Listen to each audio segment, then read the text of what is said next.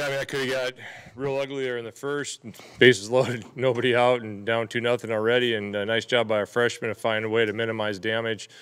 You know, leadoff walk and a hanging breaking ball. All of a sudden it's 4-0. But I thought he did a good job of limiting, and it could have been worse. And Garrett and Robbie did a nice job. Defensively, we did just fine. Offensively, against a guy like that, you're going to have to make the most of your opportunities. We had to get a 2-out hit a couple times, didn't get it. We had our one shot with bases loaded, 1 out. Lost count leverage a couple times, and there you go. But nice performance by them, and we got to bounce back tomorrow.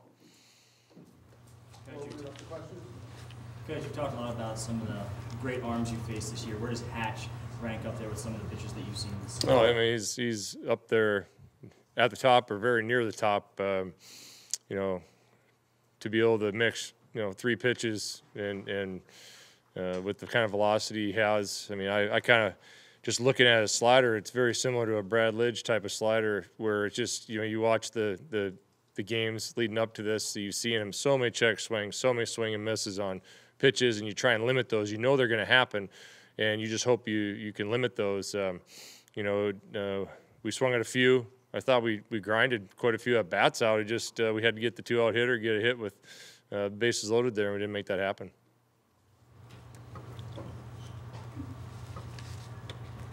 Was the humidity or anything, did that bother you at all? Me? No, not you. I was going to say I'm fine. Yes, them. I mean, not too much, no. I mean, I was definitely sweating more, but I don't think it affected anybody's play. What did you think of Hatch today? I mean, I guess we've tried to prepare for him as well as we could, but I mean, you never know till you step in the box. And like Coach said, anyone that's got a 3-pitch mix that they can throw him for strikes, it always makes it tough. But he was executing his pitches and moving them in and out, and I mean, he was getting count leverage as well, and that's, for a pitcher like him, that's crucial. And I mean, today we weren't really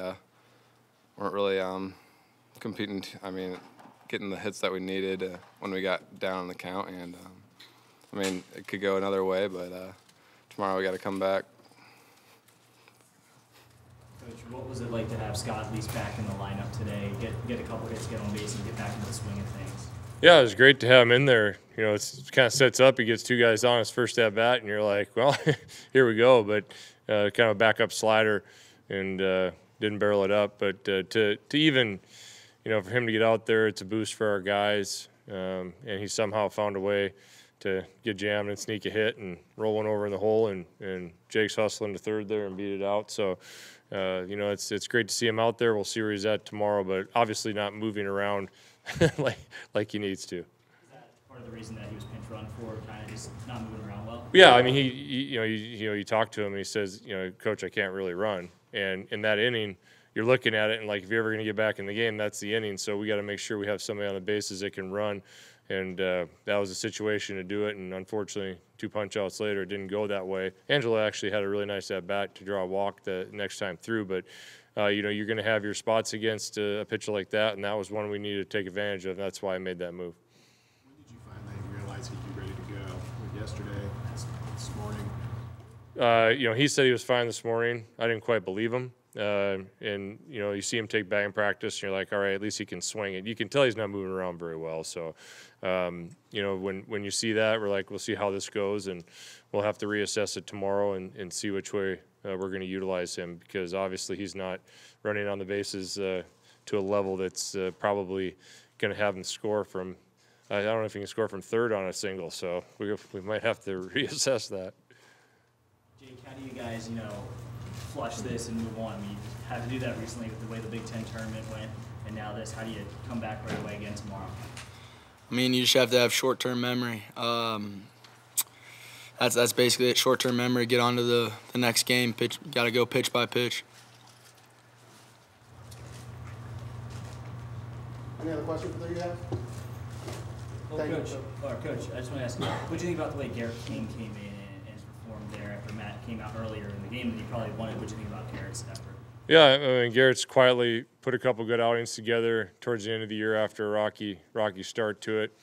Did leave one breaking ball up, 2 out hit there that we'd like to see execute a little bit better. But overall, his stuff's starting to come around a little bit. It's good to see him continue to compete, especially with runners on base. He had kind of lost some of his stuff out of the stretch throughout the season, but to see it's maintaining, and as he gets stronger, and I think that he's heading in the right direction. So it's good to see with some momentum going into next year.